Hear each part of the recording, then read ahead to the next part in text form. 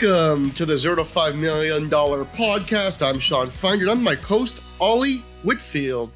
This show is brought to you by Autoklose, a vanilla soft company. Ollie, I know we don't have a guest today, but why don't you just tell the audience what our episode will be about today? I'm preparing you. So we've got a webinar coming up. We're going to talk about how to use video inside of your emails, and specifically sales emails. There's a whole different thing about marketing emails. We'll leave that for another day. This is me trying to get you thinking ahead of time for the show so that you come in with some ideas. So video and emails, any use cases, any things that you do, what have you got?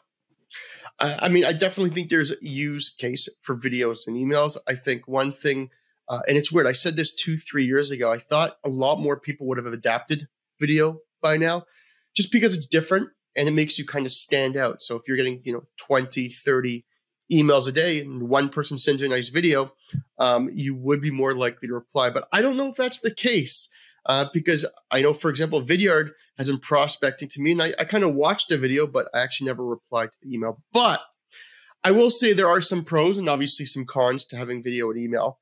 To start off with some of the pros I find, Ollie, I think video helps people connect with the content better.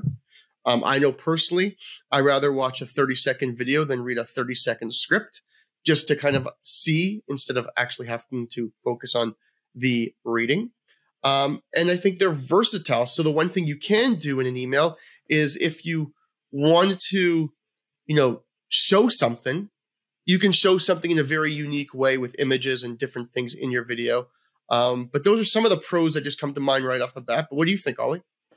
I'm with you. I thought a lot more people would give it a go. It feels like it's been spoken about quite a lot for quite a long time. And still it's fairly rare that I actually receive one. Now, maybe what I'll do is I'll set up a ghost company and I'll call myself the founder, CEO, president, whatever. And maybe I'll get some more. But I do think it's not as prevalent as what most people think. In tech companies, it's a bit of an echo chamber and everyone talks about the same stuff. It's probably more prevalent there than anywhere else by a big, big margin. I think it still has one quite big problem when people do it, though. The novelty effect is one thing. If you've never been sent a video before, you're like, oh, wow, what is this? I'm going to have a look. But beyond that, and once you've seen it a couple of times, you know what it is. And it's the same as the email, except they've just taken more time and done something else as well. So I think what you've really got to get past the novelty, and then you've got to find an interesting way to use that inside of the email to add something. And that's the part where a lot of reps don't do that quite right. As my cat, obviously, she knows I'm on a podcast, so she wants to come and say hello, doesn't she? This is what we do every week. But I think that's the main problem. Like, if you wanted to, for instance, show, let's make an example up for Autoklose. We've made a new template that is available to all of our customers inside of the template library. And it's converting 1.5 times better than other templates that we've seen clients use. Let's do a video to show them it and ask for interest after that. We don't have to book a call to show them a template. Yeah. We could download it, but that's kind of here or there. It's adding something different. Whereas I think a lot of people just go like, hey, I saw that you did this, and that's the body of the email. They've just done it in a video. So it's different, isn't it? Yeah, and it was funny. I was reading a few weeks ago, and it was a comment I read that says, our brains process visuals faster than text. And I mean, that would be the case if you are, reading emails and getting video and email. And, and it was kind of saying because of this, video can help a viewer, an audience understand the content's message easier than it would if somebody wrote some long salesy email. Do you find that the case, that kind of like you personally? I know me, I'm a visual learner, but you personally, are you more of a visual learner? Or are you more one of those that has to open the book and kind of read it rather than see it? I find it hard to visualize stuff, so I do need to see it. But I find with a video, unless I've been compelled to open it for something other than the body of the email, I don't bother because I know what it is. Like if I sent you a video now because we know each other, you'd probably open it and watch it to see what am I trying to communicate if I gave you nothing else. But if I don't know you, I don't care what the email says, nor do I care what the video says, nor do I care what the voice note says. Insert other mediums. So it's difficult. But if they showed me something like I said, here's some accounts that are looking at your website right now or something like that, that's a very common one. People like to attach that and show you that and do a video. then I think that makes a bit more sense. But not everybody sells that, which is the thing. It's difficult too. If you sell something quite commoditized, maybe you have to bring an insight. But then if you're playing a volume game, can't really do that either. So if you actually think about it, how often, if you had to forward something, so somebody sends you a content, somebody sends you an email, Ollie, would you forward a good email to somebody else, like, hey, this is a good email, you gotta see this? Or if it's a video, would you say, hey, dude, Sean, you gotta watch this video, this YouTube video, this video, this is a really funny video. If you think about it, more people are actually willing to forward and share a video more than a text email, which then helps with your conversion rates because now more people are seeing it. And if you think about it, it's probably a true case because I know personally, I don't really forward emails that I think are just great emails, but I will forward a video that I think is a really funny video. Yeah, I can. So the criteria for you forwarding it is, did I get enough? I hate the word value, but value meaning entertainment, information, something else out of it. So some people do their proposals. They'll send the proposal in PDF format, DocuSign, whatever, and then they'll do a quick blitz through it on the vidyard, on the whatever else. And they'll go through, okay, so here, by the way, technical person who's CC'd, this is your bit here. Take a look at that. And then the next person has their bit. And I inserted this clause here just so that you know that I definitely did what you asked and so on, right? That's for the multi-threading around different people, decision makers, that kind of stuff. I like that. And you can see that getting forwarded through and that being appreciated rather than, hey, Mr. and Mrs. Sales Rep, could we have like 30 minutes with you because I'm someone else who needed to be involved and I'm not. And then that's both people's time being wasted. But so that one I can see. I don't know if I got just an outright prospecting email. Would I go, like, that was great, like, let me forward it to Sean? Yeah. It's another prospecting email. Do you need that? Yeah. But unless it was a good script for us to learn from ourselves and maybe try and implement. But I know what you mean. The way I am, I wouldn't do it. Got it. So let's go the opposite side of the spectrum here. What about if we do some of the cons of video email? Play the other side. Some things that come to mind for me is, one thing I've had in the past is sometimes if your video is too long, you can't send it. So you have to downsize it and it takes time and stuff.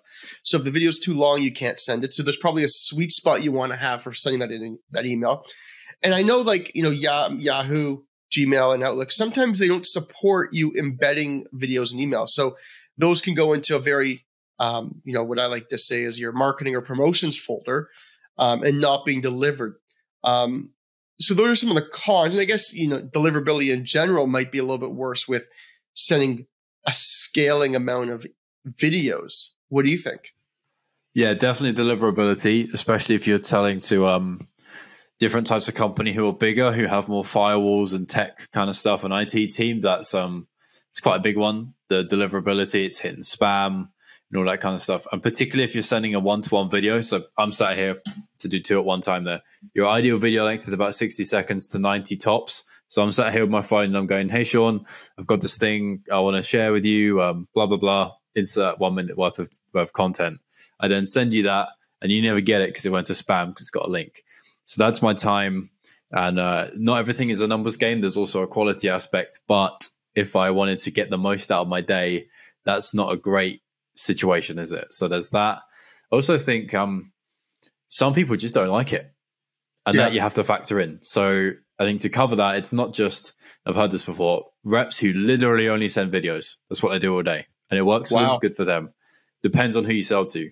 I personally would have a look. I know people on my team who would not. I know people on your team who would love that. It all is a mix. And particularly if you sell into highbrow C-level people and you sent them a 2-minute video, do they bother to click on it if they don't know you and respect you and that kind of stuff? No, maybe not. But maybe in the next one you will get. So I think you got to mix it up. It's not just, do I do video? Yes or no, A or B, black or white. You do it as the second second email in your list of touches, or do it a couple times, an A/B test, not doing it in that email or something like that. I think you got to try and cover all bases because otherwise it's just a wall of text emails in a row. That's not ideal. Doing too much video, if they don't like it, that ain't going to work either. So I want your opinion on this. I know there's companies out there, there's people out there that always do those videos with a coffee cup and they put their name on the coffee cup and they start saying, Let's have a virtual coffee.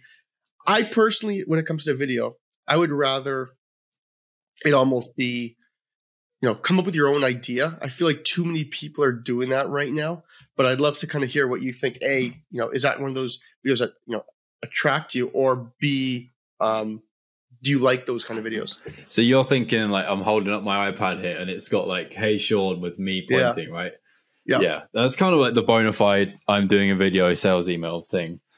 But video tell me that has a good click through. So I won't argue, but I'd say moving forward in this day and age, 2023 and beyond, it's got to be about you. So what I've seen before is my friends at Lead IQ, they used to do like a mariachi band.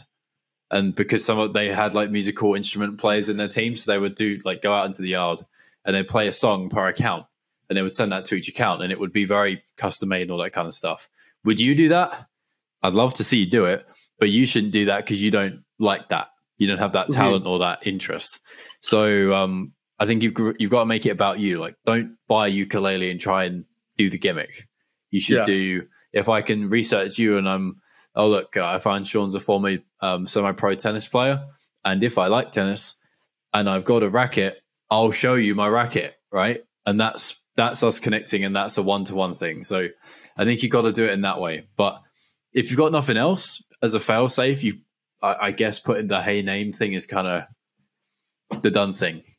Yeah, I think, you got to be unique and you come up with your own strategy. I remember, was it, I think, Ollie, it was, we spoke to somebody about a year ago, and we were talking about the UFC and Paddy Pimblett from the UK. Oh, and then didn't he send a picture of my face on Paddy Pimblett's body? What was it? I forgot. Yeah, what it was. You got photoshopped into his face, wasn't it? And you looked really, really bad. I'm sorry, but it just didn't flatter you, did it? You know what, though? I would be more willing to reply to something like that because it was a conversation we had. It was very personal. It was unique. It wasn't just an iPad or a coffee cup, but that was a good one that we had.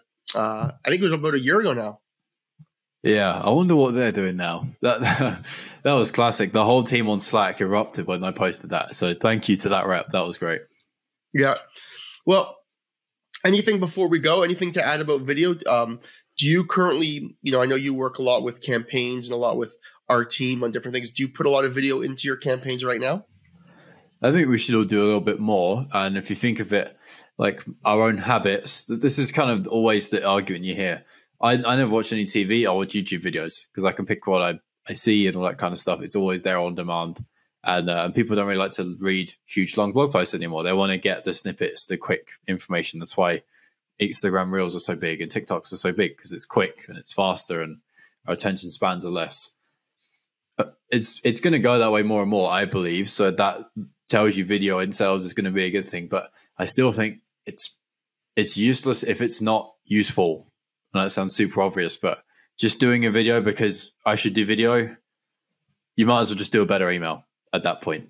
You'll get quicker returns. So find a useful and more efficient, productive way to do a video if you need to, if it benefits you, if it helps you in getting that prospect from 0 to 1, then worry about it. But beyond that, I don't know. It's a tough one. It's been around for a while. No one seems to have cracked it at a big scale, and that's probably for a reason, but I think it's coming.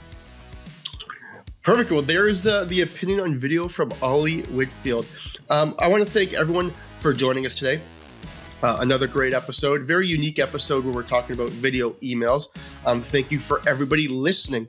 If you enjoyed the show, don't forget to leave us a review, hopefully a 5-star review, wherever you're listening from. Subscribe so you don't miss the next episode. We bring on guests. We also just have rants between Ollie and I. Hope you enjoyed this one. Come to the next one and see you soon. Thank you again.